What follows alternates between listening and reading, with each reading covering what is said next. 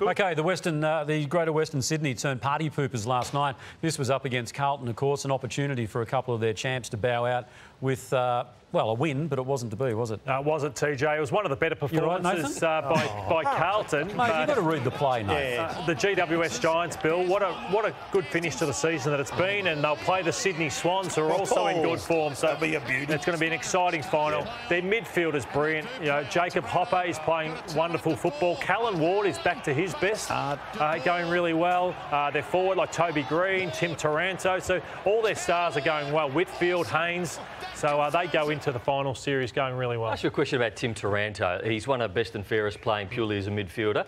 Where do you think his best spot is? Because we've seen him pound for pound be able to take great marks. He's got forward craft that, I mean, it's Eddie Betts-like the way he looks at it. Yeah, he does it really well. So is he a 50-50? Is he a midfielder? Where do you think the finals? It's a good question. I'd say he's 60-40 midfield forward, but I don't think they feel he uses the ball as well as they'd like. So as a forward, kicking goals is fantastic. What about Caniglio too? We've just forgotten about him, haven't we? He was a sub and did OK, so hopefully they play him again in the finals next week. It was all about Eddie Betts, his 350th and last game, of course, and Levi Casbolt, who played 154 games. There he is there, Levi, actually carrying Eddie off, which is a good effort. But 640 goals, 4 goals of the year for Eddie Betts. What a star he has been.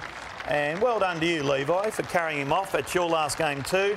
A fan favourite, but also a bit of a whipping boy at Carlton, I reckon. Well, he was on that boat cruise very early in his career, wasn't he? He was. Can we just talk about Eddie Betts? I mean, I haven't had a lot to do with Eddie Betts. And you guys obviously have, but he's one of the most engaging people you'd ever want to meet, isn't he? And what he's had to go through from over the fence is something that no one in society should have to put up with. But he puts up with that week in, week out. Surely we don't want his role as like unofficial ambassador to stamp out racism to end. Surely there's got to be a role for him at the AFL. There almost certainly will be, TJ. The legacy piece to what he's already provided the AFL community is well established. It's just going to be enhanced, I would think, from the arrangements that he will continue to work toward in hoping to make the place a better one. You just have to look at him and the way he's playing. It's worn him down. He needs a bit of a rest, I reckon, as well.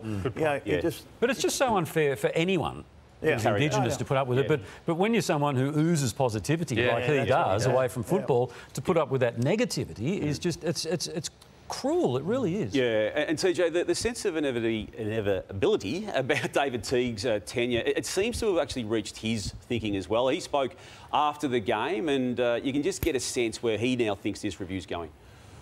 Yeah, I understand the club's going to make a decision. Let's be honest, it doesn't look like it's going to go in my favour. But in terms of what I've done and what I've been able to control, I know who I am, I know why I've done it, and I'm really happy with that.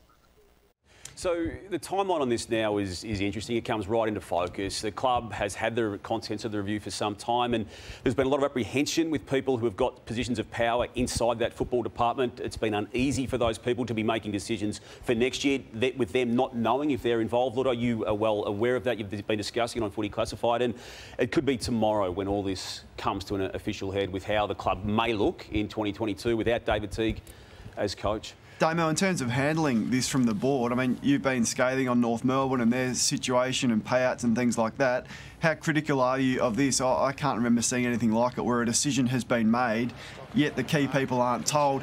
This is some vision that I saw. We'll get to that in a second, Damo, but your view on the board's handling of the Teague situation? I think it's been terrible, Kane. And the fact that the incoming president, Luke Sayers, has been on the board for 9 seasons already. Now, that takes in the Brett Ratten era. Now, he wasn't party for the decision made on Brett Ratten, but as we know, Malthouse came in and went. Bolton came in and went.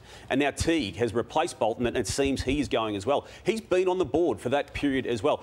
The announcement of the review, it had an effect, and it had a disastrous one internally for that club, and they've done nothing to comfort people privately or publicly throughout this. So if that's the way they're prepared, as a board, I'm talking at the board here, to treat the players, or the people that they've empowered to run their football department while this review is going on with people outside the club. And I'm questionable of Jeff Walsh's involvement in this as well. His last position was as football operations boss at Collingwood, and we saw what happened last year with that salary cap at Collingwood. So that's his last official role. He's now advising Carlton on what they should be doing with their club. So I'm with you, Kane. I think it's been a poorly handled affair for this football club from the moment they decided to go public with the review.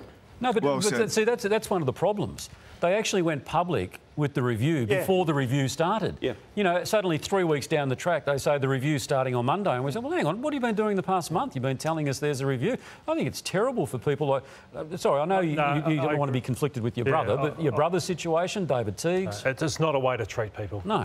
You're spot on. It's not a way to treat people. And I think even if people keep their jobs... you're still trying to pick up the pieces of how everyone in the footy department is feeling, because when you walk around for 12 weeks and you don't know whether you've got a job or you have, well, suddenly you get told you've got your job. Well, you don't suddenly start walking around. You know, reviews start tomorrow, and the people running the reviews don't even know if they've got their jobs. Yeah. So that's every club has a review, doesn't it? Yeah. Virtually every club every year has a review. So isn't it an even bigger job for the incumbent coach who takes over to pick all these people up, the ones that are still there, to get rid of that sort of, I guess, atmosphere that's been created. It's not just the players the coach is going to have to deal with, it's everybody around the club, because when a coach takes on, everybody wants the coach's time, and it's going to be even more at Carlton. It can happen. I mean, Luke Beveridge walked in and turned that club around immediately. So it can happen once a new person comes in. But it does, I think this conversation, Brown, is more about the respect for the people that you've actually invested in to run your club to this point. Do you think it's Ross Lyon, like everybody else at the moment? I'm not convinced it is, but clearly something's happened there. He doesn't go public the way he went last Wednesday without thinking that's the right thing. When you say something's happened... Well, something's happened in his mind to go public. I mean, the way through the year, he was, I can't talk about this, I'm going to respect David Teague in that position. And then, bang, he's just gone, well, no, I have been sounded out. People like me. He ran into Lee Matthews. Well, I just think, what happens if he didn't run into Lee Matthews? He would have been still in the media. There was a conversation in the car park that might have lasted 90 seconds. We're actually in the market for a new car. I don't know what to get, but I might ring Lee, actually, and just say, what are you thinking, mate? You know? Exactly. Kane? Yeah, well, the review's going to take into a whole range of things. Mostly we're focusing on David Teague, but not a lot of people would have seen this because we were watching Max Gawn kick the sealer. This was really concerning. This is DeConning going down there, instantly concussed. You can see how serious it was. The players were so concerned. And the stretch is right there. So after a minute or two, they decided to let him get up and try and run off the ground. And this is what happened, Bill. Oh, no. Like, why would they allow him to do that? So I just think the medical team at Carlton, now clearly they don't want to put players in harm's way. Their priority is the players. They wouldn't have done it maliciously, but with the injuries that they've had, really only Walsh and Wiedering are the key players that have played all year. They've had injuries everywhere. Fisher, Cripps, McKay, Curnow, McGovern, all of them, Jones. So the review's going to take into that account the effect on the soft cap and the slashes there have clearly hit hard at Carlton.